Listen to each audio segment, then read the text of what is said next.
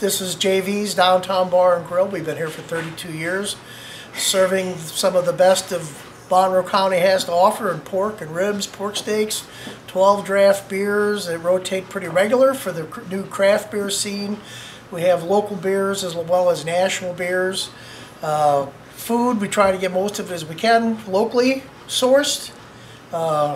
Open 7 days a week, and come on down and see us. We'd sure like to have your business. So 32 years is a pretty good run, and you've been in the same spot the whole time? Same spot. And so what made you want to get into the restaurant and bar business way back then? I didn't really want to get into it. It just happened.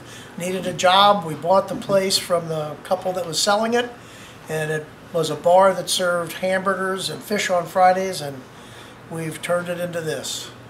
And so you've had some regulars, I guess some people have probably grown up in this bar. I mean, yes, and their kids are now, that's we've got kids of kids working here. I've got my very first dish, what we call a dish kid. His son now works here. So numerous classmates, children, nieces and nephews, many customers that are our age, their grandkids are now of age and are here.